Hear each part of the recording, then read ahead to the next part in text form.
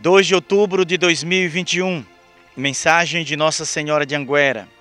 Queridos filhos, eu sou a vossa mãe e vim do céu para chamar-vos ao sincero arrependimento. Reconciliai-vos com Deus, afastai-vos do mundo e servi ao Senhor com fidelidade.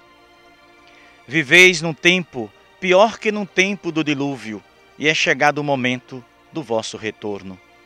Não cruzeis os braços.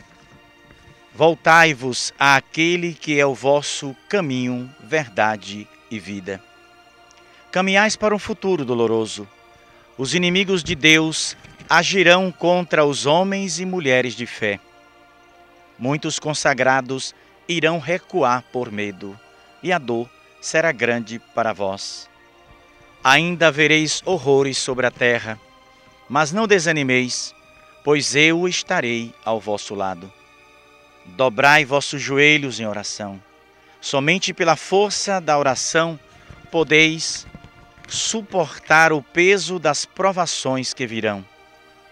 Buscai forças na Eucaristia e sereis vitoriosos.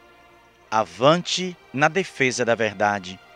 Eu rogarei ao meu Jesus por vós. Esta é a mensagem que hoje vos transmito em nome da Santíssima Trindade. Obrigada por me terdes permitido reunir-vos aqui por mais uma vez.